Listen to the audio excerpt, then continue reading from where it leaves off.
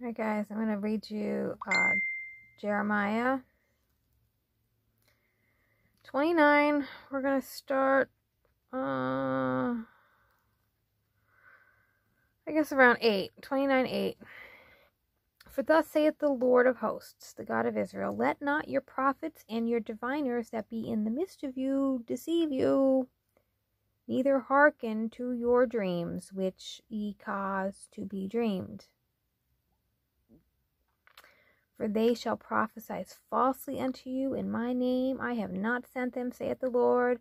For thus saith the Lord, that after 70 years I will accomplish at Babylon. I will visit you, and perform my good word towards you, in causing you to return to this place. For I know the thoughts that I think towards you, saith the Lord, thoughts of peace and not of evil, to give you an expected end.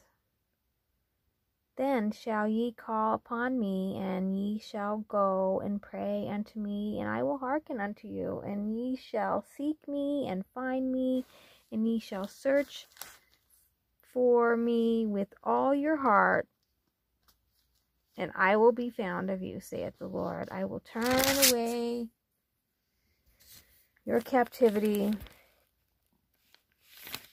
and I will gather you from all nations, and from all the places whither I have driven you, saith the Lord. I will bring you again into the place whence I caused you to be carried away captive, because ye have said, the Lord hath raised us up prophets in Babylon, knowing that thus saith the Lord, the King, Lord of the King, that sitteth upon the throne of David, and of all the people that dwelleth in this city, and of your brethren that are not gone forth with you into captivity. Thus saith the Lord of hosts, behold, I will send upon them the sword, the famine, and the pestilence, and I will make them like vile figs that cannot be eaten. They are so evil. I will persecute them with the sword, and with famine, and with pestilence, and will deliver them to be removed to all the kingdoms of the earth, to be a curse, and an astonishment, and a hissing, and a reproach among all the nations whither I have driven them. Because they have not hearkened unto my word, saith the Lord, which I sent unto them by my servants the prophets, rising up early and sending them, but ye would not hear, saith the Lord. Hear ye therefore the word of the Lord, all ye captivity, whom I have sent from Jerusalem to Babylon. Thus saith the Lord of hosts, the God of Israel, of Ahab the son of Koliah, and Zedekiah the son of Maaseiah, which prophesies a lie unto you in my name. Behold, I will deliver them into the hand of Nebuchadnezzar king of Babylon, and he shall slay them before you. All of them shall be taken up a curse by all the captivity of Judah which are in Babylon, saying, the Lord make thee like Zedekiah, and like Ahab, in whom the king of Babylon roasted in the fire.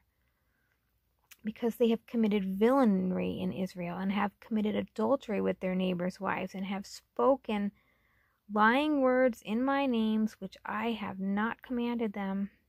Even I know, and am a witness, saith the Lord. Thus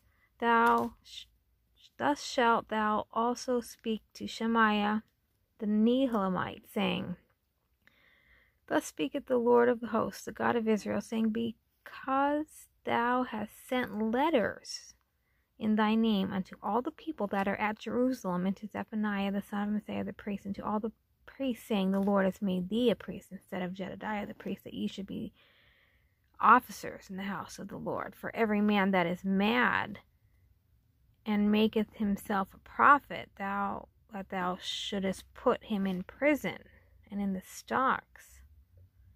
Now, therefore, why hast thou not reproved Jeremiah of Anathoth, which maketh himself a prophet to you? For therefore he sent unto us in Babylon, saying, this captivity is long. Build ye houses, and dwell in them. Plant gardens, eat the fruit of them. And Zephaniah the priest read the letter in the ears of Jeremiah the prophet. Then came the word of the Lord unto Jeremiah, saying, send to all them of the captivity, saying, Thus saith the Lord concerning Shemaiah the Neelamite, because that Shemaiah hath prophesied unto you, and I sent him not, and he caused you to trust in a lie. Therefore thus saith the Lord, Behold, I will punish Shemaiah the Neelamite and his seed. He shall not have a man to dwell among this people, neither shall he behold the good that I will do for my people, saith the Lord, because he has taught rebellion against the Lord.